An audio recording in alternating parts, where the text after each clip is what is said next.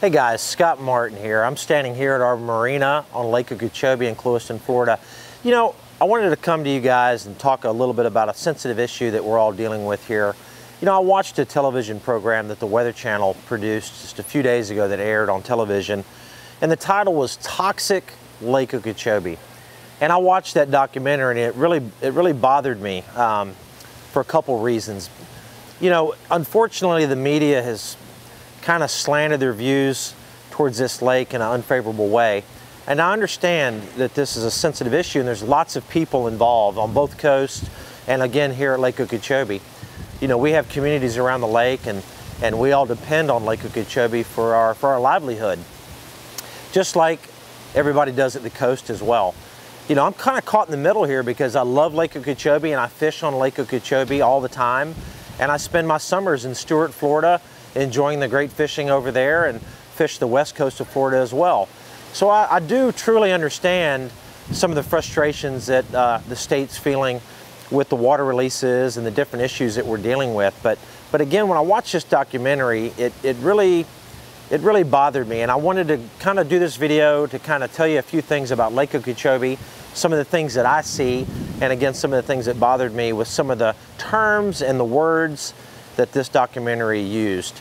You know, one is the title of the video, Toxic Lake Okeechobee. Let me tell you guys, I live here on this lake. I spend more time on Lake Okeechobee than just about anybody, and this lake is not a toxic lake. It's not a bubbling cesspool of blue-green algae. There's not dead fish. There's not dying manatees. It's a beautiful, healthy resource.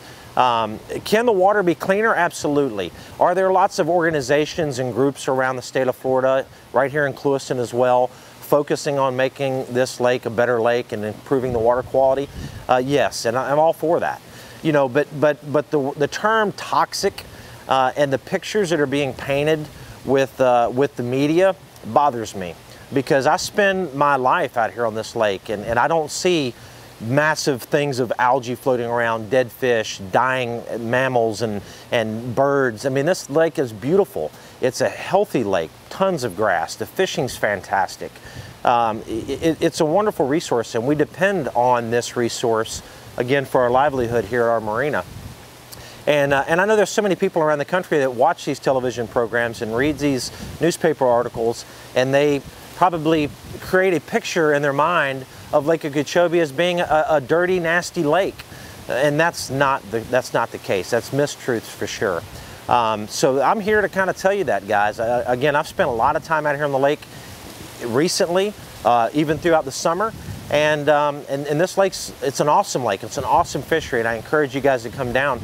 And you know, it's one of those things with nature. You know, some years you have droughts, some years you have high water. There's cool years, there's hot years. And unfortunately this last year we dealt with an unseasonably wet winter. I mean, it rained a ton in January and February, and the lake came up to a very high level, and it's something that doesn't happen all the time. It's a very strange year for sure. And there was a lot of water releases, and again, that caused some issues. But to point fingers at only one organization or one issue here on Lake Okeechobee, I think is a little unfair. I think there's lots of issues that are creating some of these issues that people are dealing with, and again, I know there's a lot of people involved with helping and finding solutions for that, and I'm all for that for sure. But again, my point to this little message to you guys is that Lake Okeechobee is a beautiful lake. It's alive and well, and I want to show you. There's some clips that we just filmed recently and even a few months ago of what I see, the Lake Okeechobee that I see, the beautiful fishery that I get to spend my time on, and thousands of people come down to our lake here and enjoy this resource to enjoy the great fishing and watch the bird life and see alligators, and there's more manatees in this lake than I've ever seen before. So it's a fantastic fishery. Take a look at some of these clips that we just recently shot out on Lake Okeechobee.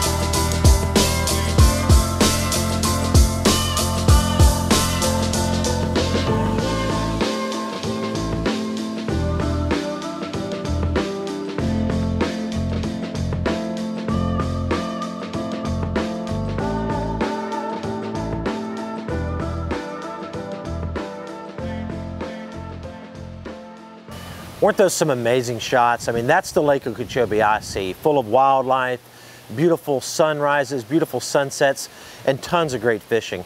And again, this message really was just to educate you guys that aren't familiar with Lake Okeechobee, because I'm sure a lot of you have a picture in your mind of what it looks like. And if you read all these articles, these mistruths about Lake Okeechobee as far as what it looks like, and toxic lake and green algae and dead fish and dying manatees, that's not the case. It's a beautiful resource full of tons of wildlife, and it's an awesome place. So again, I encourage you guys to dive into some of the facts, dive into some of the scientific results that the scientists are talking about, the water quality and different things. And again, I'm all for clean water. I want this resource to be healthy. I want both coasts to be healthy. And I want us all to get along and enjoy South Florida as one big, beautiful resource. So thanks, guys. See you on the water.